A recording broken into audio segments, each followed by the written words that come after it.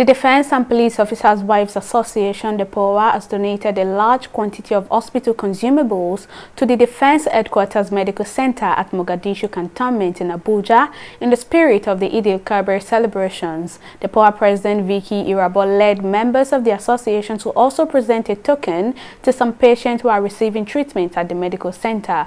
Irabo explained that Depowa decided to visit the medical center to identify with the hospital and its patients, as well as donating gift items and hospital disposables to the facility. She explains that the gesture was the non-kinetic support of the women to the troops of the armed forces to encourage and also pray for them.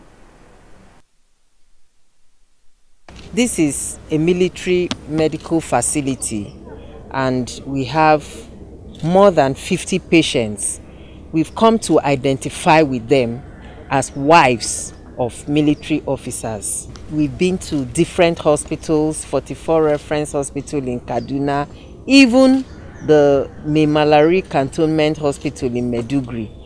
We are their wives. This is our little way of showing support to the troop. It's an opportunity for the President of Depowa to see the facility which the defense, all members of the armed forces in Abuja have at their medical center, to serve them.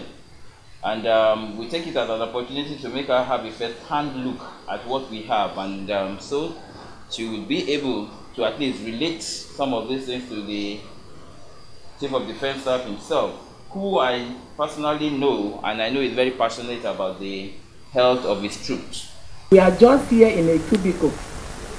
But I know you will use our good office to assist us. If that is great, maybe you can look around and see where you can expand this place for us to be able to disperse, to be able to show you our talent, because most of us in this place, we are specialists, and we wouldn't want to be referring people every time because of space.